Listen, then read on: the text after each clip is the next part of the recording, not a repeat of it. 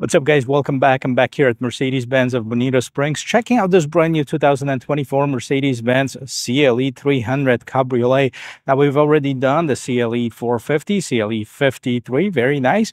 I want to see how this base powertrain performs on this vehicle and show you the features of the convertible. So today, I'm going to take in a complete tour of this vehicle, checking it out from the exterior, interior, engine, of course, the test drive. If you like watching videos like this, don't forget to check out the rest of my channel, hit that like and subscribe button. And now let's get back to this.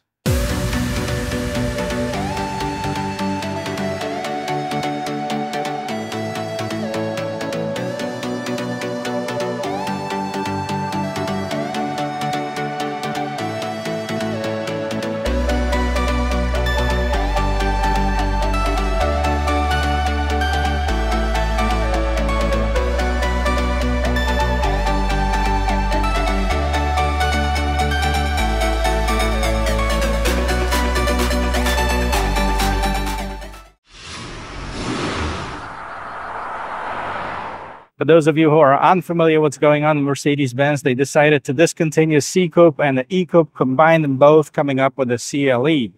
Now, I've already covered the CLE450 and the Coupe version and the CLE53 and the Coupe as well.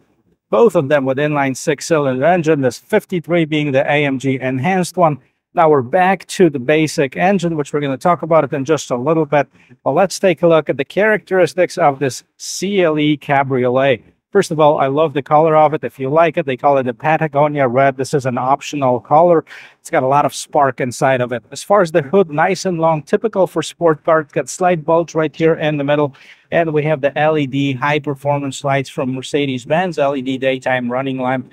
And scrolling down here, we have this more aggressive AMG styling. That's because this vehicle is equipped with the AMG Line Package.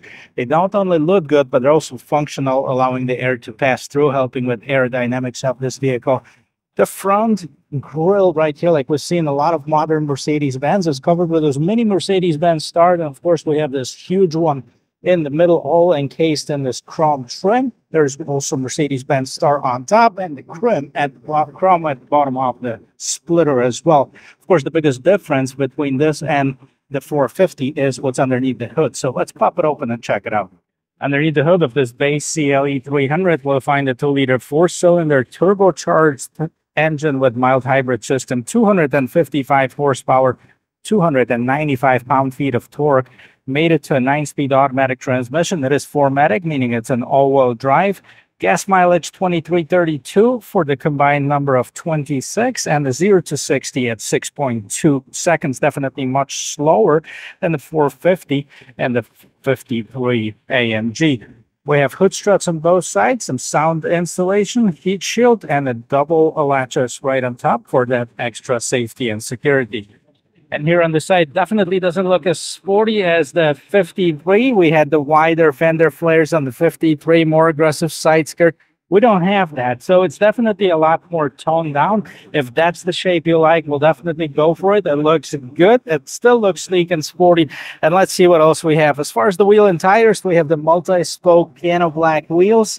At 19-inch, those are AMG rims. 245 by 30 is the tire size in the front. We have the wider tires in the back at 275 by 35. Mirror caps, same color as the rest of the vehicle. We have the turn signals, blind spot assist. And of course, we have the proximity smart entry system on the vehicle. And we have this polished aluminum trim right here at the bottom. And this one has a black top. I'm going to put it up for you in just a little bit so you can see how that looks. But that's basically your side profile. Let's move on to the back. And of course, the top is power operated. So push the button. You can do it while driving as well, up to 30 kilometers per hour. So let's see how that looks with the top up. Pretty quick, and we're done. And check it out in the back, guys. Nice, sleek, and sporty. Not as aggressive as this 53, of course, but this is not a performance one. Let's see what's going on. First of all, the third brake light is located right on top of this trunk. We also have the satellite radio antenna, the trunk lid spoiler, big lights connected with this black trim. Now they glow nice and bright in the dark. This is a 4MATIC, which is an all-wheel drive vehicle, CLE300 on one side. Underneath this Mercedes Star, we have the rear view camera, of course. One thing I gotta ding them for, okay, fake exhaust. This is just a trim. I kind of wish that they made the real exhaust for them. I don't know why Mercedes does it. We have some chrome trim pieces and this diffuser style rear bumper. Of course, we have a bunch of sensors on it. Push the button on it to open up the trunk, and let's see what's going on there. And here in the trunk, manage your expectations, guys. It is a convertible. So with the top folded down, if it was in, this would be all black. The top actually goes in this box right there. The top is up right now, so here it releases more room. It's got quite a bit of space actually, and if you need more, you can fold down the seats. They have the 60-40 split, and then the releases are right here. We have some illumination in here. We also have the foldable cargo box, but no spare tire. Now, if you were managed to get locked up in the trunk, you also have the trunk release from the inside, and this what lowers up this divider right here. Let's close it up, see what's going on the interior. And let's see what's going on. So first of all, in the back, as far as the back seat, now, is this for decoration only? Well, maybe not for decoration only, but definitely for somebody very small, maybe children. All right, you have a set of cup holders over there as well. You have a set of vents for the rear passengers. I don't know how often they're going to be used, but you have that basically fold the seat up, and that's what you'll have. Now, on the front door panel, we have very nice materials in here. Now, if you like this color right here, they call it Tonka Brown. That's the interior color for this Mercedes-Benz. We have the piano black trim. Of course, 3 memory seat settings. We have the heated ventilated seats. Then we have the window mirror lock controls release for the trunk. Burmeister stereo. We have the Mercedes-Benz on the door sill. All right, the seats are nicely sculpted, not super aggressive. We also have this air scarf blowing air. If you need to take it on that cold day, it's going to heat your neck up. Then let me jump inside. I'll show you the rest of this interior. And here it is, guys, the interior of this 2024 Mercedes-Benz CLE300 Cabriolet. Very similar to the C-Class, actually. We have this big screen right here in the middle. I like this trim. They call it natural wood grain walnut trim. It looks really good. It is actually wood too. So we have some polished aluminum trim pieces around it, and as you can see in Mercedes-Benz, we have the ambient lighting that you can see even during the daylight, so it's very nice and bright. You can even see it in these vents on the side. So you have this oval shaped vents on the side, oval in the middle. This is all nice and soft material. As far as the dashboard, we don't have the head-up display on this particular one. Sportier steering wheel. We have the flat bottom, multiple spokes on the steering wheel, similar to what we've seen on some of the other Mercedes-Benz model. Of course, on the top bar right here, on the top spoke, you have the controls for what's going on in the instrument cluster, basically, and at the bottom you control your adaptive cruise control. At the right hand side you see the same setup, but that controls what's going on in the infotainment system. And then here you have the mute button, voice control, you have the favorite button, and the phone controls. Pedal shifters in the back help you control that 9-speed automatic. You have your light controls on the left hand side, and here's what's going on in the instrument cluster. So this is your classic view. So on the left hand side you're going to see the speedometer, right hand side tachometer. The speed is also displayed right on top. We have the sign recognition, but you can change that. If you don't like this particular design, we can go back to the home screen and you can go with the sport design, classic. You can put navigation in here, assistance, service, etc. I actually like this classic design, so I'm just going to leave it at that. I'm just going to show you how the sport looks like. If that's what you want, you can definitely set it up. Now, go to home screen. You can definitely customize a lot of features in here, and I'm going to do a separate video of how to use the MBUX system. I know some of you guys asked me about it, and now that I've tested several of them, I'm fairly comfortable around the system, but this would take too long on this video. So now we have this new generation MBUX system for your infotainment system. And here's your main screen, home button. We have the phone, navigation, radio, media, apps, comfort. Let's go here. Seat kinetics. This is not a fully massage seats, but you know, kind of resembles it a little bit. Heating settings, automatic seat positioning, and then we have the ambient lighting. Of course, we have 64 colors, monochrome, multicolor, brightness, effects. That's what you can adjust here. Go back and see what else we have. Info, and it's going to give you the accelerator, brake, pitch, and roll. We're in the comfort mode. We have several different modes that we can choose from the Mercedes Benz. At the bottom here at the dynamic settings, that's where you change them. So you have your eco, comfort, sport, and individual mode, which you can make your own adjustments on it. Hit that little setting button, and here you can select drive and select from eco, comfort, and sport, and you can do that for the other features: steering, ESP, and sound. Well, let's go back again to the main settings. Devices, you can connect your phone wirelessly, and of course there's the wireless Android Auto, Apple CarPlay, other settings for the vehicle. And this is basically your main screen for the settings. So you have the assistance, vehicle light system, apps, and info. Lots of customization here: comfort, easy entry and exit feature, occupant protection, open, close. You know what happens when you close the door. Dynamic select. This is where you adjust your own settings here. Lights, daytime running lights is on. Interior, exterior lighting, ambient light system. You need online voice control for this service. Yeah, or just turn on the Hey Mercedes so it doesn't, interrupt our presentation here. Apps, you have the Vivaldi browser, and you have your info. Open digital operators manual. So in case you are wondering of how to work certain things, well, there you go. Help is right here. This is not a link. This is a full-blown owner's manual, basically, right here. Okay, well, let's go back to the home screen, and let's put it in reverse. I'm going to show you the rear view camera.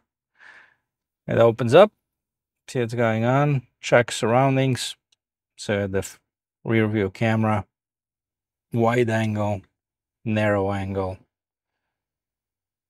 We have the trajectory lines, both for the front and the back, kind of gives you that safety zone. And as you approach something, it's going to change color and give you audible warning. Okay. Parking assistance, it's going to ask you to look for the parking spaces here. There's pretty full parking lots, so we're not going to do that here. But that's your rear view camera. Kind of wish that it would take up the entire screen instead of just this little portion of it. Put it in park and go back to your home screen. Of course, your navigation here. Nice, bright, visible. You have several different options to tell Mercedes where you want to go. And you have this floating icons here, like previous destination, gas station, parking spaces. You can select from there as well. At the bottom here, this stays on at all times. These are your shortcuts, of course, for your climate control. So you have the temperature adjustment, fan adjustments, climate menu. You can open it up on the screen as well. See where the air is coming out of. You can sync it, unsync it. You can do the air recirculating button, that type of stuff. The bottom, that's where you change the dynamic mode. Here's your parking assistance. This takes you to the main functions of the vehicle, kind of a toggle switches. So you have the electronic stability protection, manual shifting, Parktronic seatbelt feeder, lane keep assist, steering wheel assist, auto lane change, interior protection, towaway alarm, block trunk settings, and if you want more, you just go to all settings. It opens up the vehicle settings. Hazard lights here at the bottom. Here's your fingerprint reader. You can turn this screen off. You can also adjust it. There you go. You can see how it tilts. So it depends on where the sun is. You can make it better visible for you depending on where you're sitting. And of course, you have the volume adjustment. Here, down here, we have the cup holders, and as well as the USB type C port. Right back there is where your wireless charger is. If you don't want to see it, you can close this off. Here's your controls for the top. As you see, that's an easy operation for the top. And this is how you open this middle console. We have 2 additional USB Type-C ports. Very shallow, not much stuff that can be put in, but you of course have a glove box right there. Decent size mirror. It's not a digital mirror, but we do have 3 home link buttons at the bottom. Of course, LED lights. You have the SOS button, and then on the visors you have the illuminated mirrors here. And this is the interior of this 2024 CLE300 Cabriolet. Let's talk about pricing and then take it for a spin. Pricing is going to be really quick because there are only two models as far as the cabriolets. The CLE300 4MATIC starts at $64,350 and the CLE450 4MATIC Cabriolet starts at $75,000, and then you can go from there. This one lists just over $72,000, and I'm going to list all of the equipment in the description of this video, but I'm excited to check this out. Now, this is the base engine that you'll find that at the CLE300 Coupe. You'll find it in the CLE300 Cabriolet, of course. We're going to check this out and see how this vehicle performs. Obviously, it's not going to be as fast as the 53, but we'll see. One thing to mention is the visibility. It's actually pretty good. We have this big windshield. Mirrors are decent size. Even if you look in the mirror, you can see what's going on. Although I think every vehicle will benefit with this digital mirror because there's no obstructions there at all. Or in this parking lot, turn the wheel all the way to the left. Let's check out the turning radius here. We have 1, 2, 3, 4.5. Very nice and tight. And there you go. So steering, check. Big plus, right? It also feels really good. So for some reason, I'm in this individual mode. Let's fix that. Let's put it in the sport mode. We're going to see how this vehicle changes. Everything was in the regular mode as far as the individual because I didn't adjust anything. So it's kind of like having it in the comfort mode. Stiffen up as far as the feel of the steering wheel a bit, but that's about the only change that I've seen so far. Now let's see how it merges.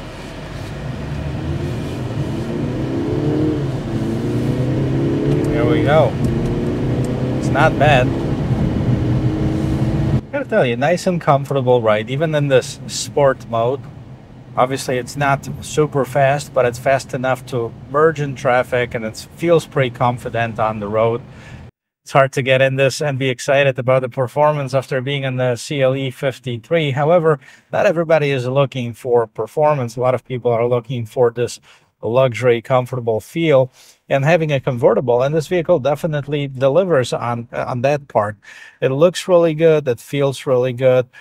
Even the base engine option is not bad for everyday driving. All right, well, I have a stretch of open road ahead of me, nobody behind me. Let's see the pickup on it. All right, the turbo kicked in. We're at 40, 50, and 60. Actually, not bad at all. For everyday use of a vehicle, it is enough. $72,000 is the MSRP on this vehicle.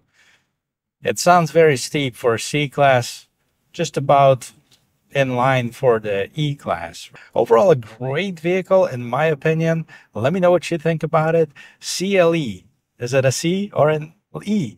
I think it combines the characteristics of both. The interior is definitely more of a C-Class like, but you know, it's slightly larger. So for those of you who are looking for that extra room, you definitely won't be disappointed, especially in the driver and passenger seat. Of course, the rear seat is mostly for decoration. But overall, a great vehicle. Let me know what you think about it. Put it in the comment section below. I'll try to respond to all of them. I hope you like this, and I hope you learned something. And if you did, don't forget to check out the rest of my channel, hit that like and subscribe button, and I'll see you in my next video. Cheers.